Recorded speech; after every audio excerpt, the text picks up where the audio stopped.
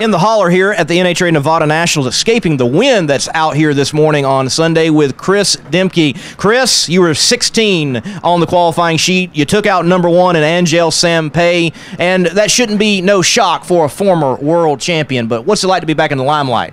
Well, you know, I knew it's good to be back in the limelight. It was fun. I knew we were just happy to be qualified. This is a tough field, a lot of fast cars, and this race is notorious for that. You get all the good fast cars from back east coming west for the finals in Pomona and make that stop here in Vegas, which is a great town, great track. I love this facility. And but yeah, the qualifying was challenging. This is a great racing surface, but you don't have the air to make the horsepower to be able to take advantage of that surface. So it's a very challenging tune-up, and boy, being number 16, I was just glad to be in.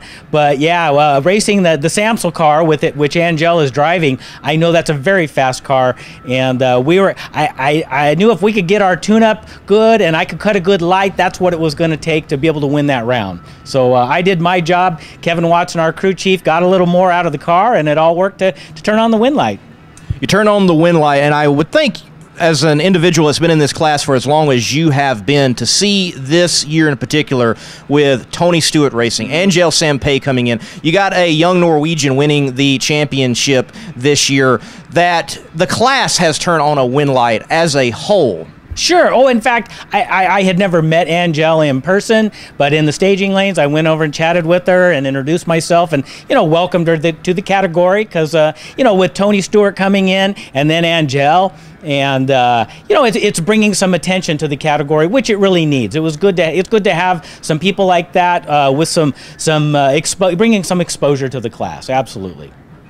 Top Alcohol Dragster was able to run through completion. That will make more sense in just a moment. Your winners out of round 1 going into round 2, they are and include Joey Severance, Madison Payne, Casey Griesel, Jackie Frick, Kim Parker, Sean Cowie, and 2023 world champion Julie Natus.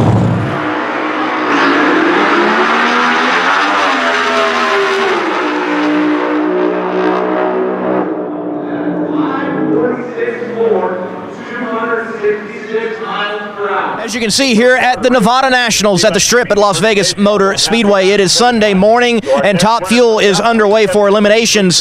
In Top Alcohol Funny Car, Annie Whiteley took her bye run for being number 1 qualifier, and then we had one other pair go down the track, including Bob McCosh, which we will speak with in just a moment, and that is the most excitement we got from Top Alcohol Funny Car. That class was postponed later to today to finish out their round 1 due to weather conditions. The wind picked up severely last night here at the Strip, and the dust came along with it.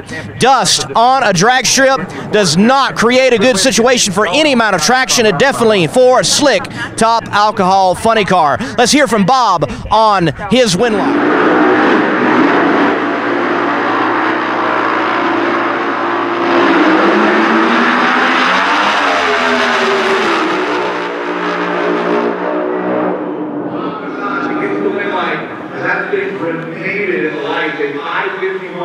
It's 247 miles per hour, but that thing went boom down there. In Top Alcohol Funny Car, well, the biggest excitement was a flash from this man, Bob McCosh. And Bob, you just showed me some of the damage on the motor plate. It got a little warm in there. Give us the rundown of your wind light where you sacrificed one.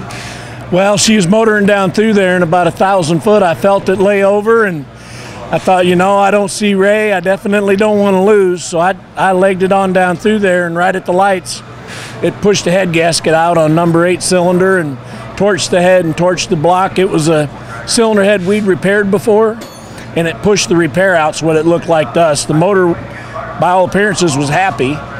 It just got unhappy when it pushed that out, and then torched the motor plate and got my fire boots, my legs, my fire pants, my gloves, and it was exciting for just a second. And then all went out, so all good.